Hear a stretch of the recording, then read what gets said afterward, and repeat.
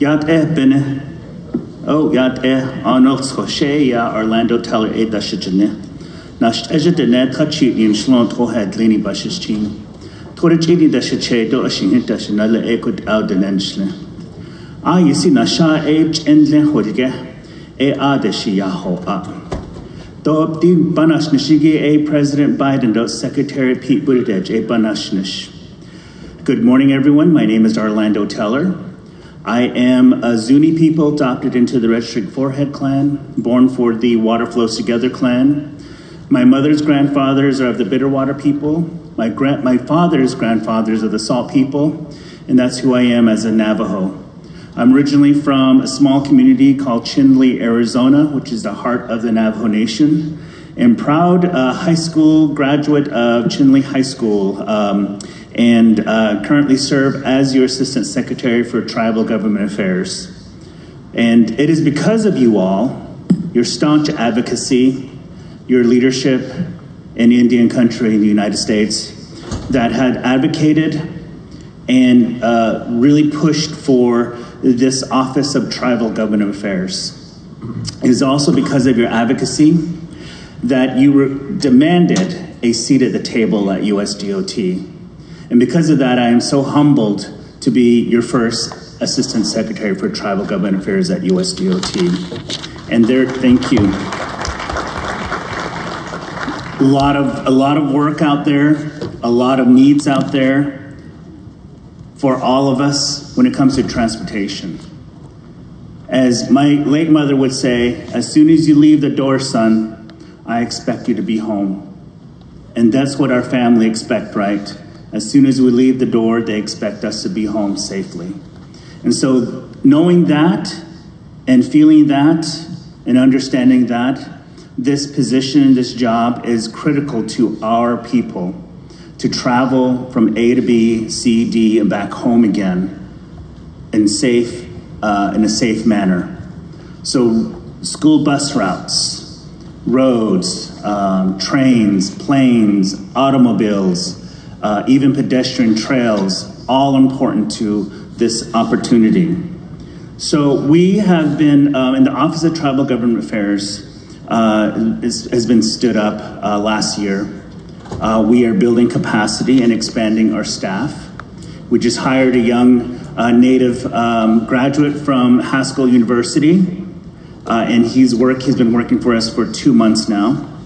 We have we're in the middle of interviews for a tribal specialist.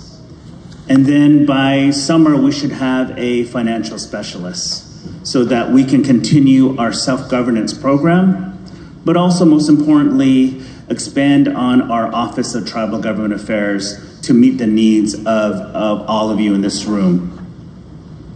We're also continuing our transportation engagements, tribal transportation engagements, and encouraging tribes to continually submitting grants. The bipartisan infrastructure law is still active, and we want to continue encouraging all of you to submit for grants, to call my office, to call me directly, and if you need technical assistance, we certainly are there to provide and guide you in those needs.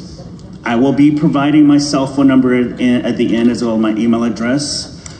This is a cell phone that you'll be texting and calling. I give this out for a reason. I once was sitting in your seat at many conferences, and I didn't know who to contact. I didn't know who that face was. I didn't know who that person was, but I needed to talk to someone at USDOT. And so I'm that person, and I want to make sure that we maintain our openness and our dialogue to all of you at the Office of Tribal Government Affairs. We've also updated the Tribal Transportation Consultation Policy, which hasn't been updated for over 20 years. Got into the office and I asked, why hasn't this been updated? Let's do it, let's get it done. We got it done. At the same time, we started talking with our brothers and sisters on the Hawaiian Islands and realized that they needed a consultation policy as well. And their issues and concerns are quite complicated and complex. And so we are in the middle of adjudicating the first round of consultation to produce the Native Hawaiian Transportation Consultation Policy. And this summer I'll be going back to Hawaii to do the final consultation and work closely and make sure that we get our brothers and sisters on the islands voice in this policy. As you heard from the wonderful ladies from the White House Council of Native American Affairs, or the White House, as well as from OMB, we're working closely at USDOT with the White House Council of Native American Affairs providing deliverables. Some of our deliverables was a tribal aviation symposium, which reminds me, if tribes here that have airports, please see me. There is, we need to see some active expenditures on your entitlements. And also there's funding out there for your airports, or if you have heliports, or if you have advanced air mobility conversations. I'd like to continue the push for tribal engagement when it comes to aviation, aerospace, and aeronautics. So we have deliverables that we're going to provide to the White House at the end of this year again. And what to look for. We have a virtual job fair coming out in March 7th.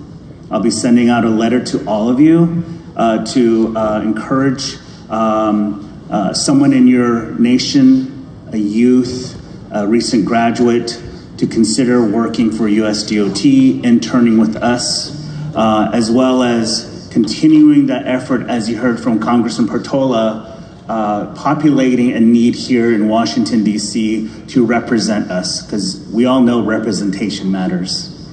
You'll be seeing us at RES. You'll be seeing us at other Thriving Communities events. We were there last week at Showwater Bay. We'll be at Standing Rock. We'll also be promoting and assisting with the TTAPs, Tribal Transportation Assistance Programs, as they host summits. We'll also be at NTEC. And hopefully I don't show up with my shorts and t-shirts and flip-flops I did 2 years ago in Kentucky. But that was a story to share, right? It really was an honest situation where even I at USDOT had my bags lost. You know, they didn't come about 2 days later, so I felt crunchy by that time. Yeah, I'm Navajo, I feel crunchy all the time.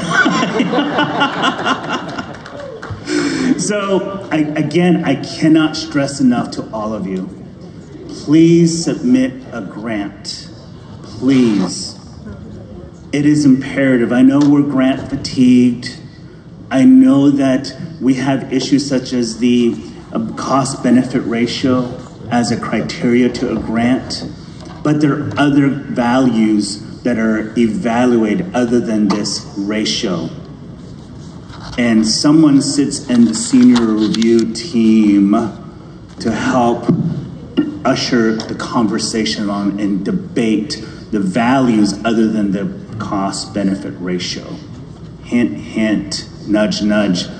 Put my behind to work for us to get our projects to a review so that you get the grants that you have been applying for years and years and years. Yes, so apply, apply, apply. So here's my cell phone number. It is 202-770-9255. 202-770-9255. Text me first. Text me your email address and say, I need this, that, and the other. How do I need to do this? From pipeline and hazardous material to freight, to rail, to transit, federal highway, to even our routes program, our Thriving Communities program, our EV toolkit, anything that transports, let me know how I can help you. Thank you so much and have a wonderful day.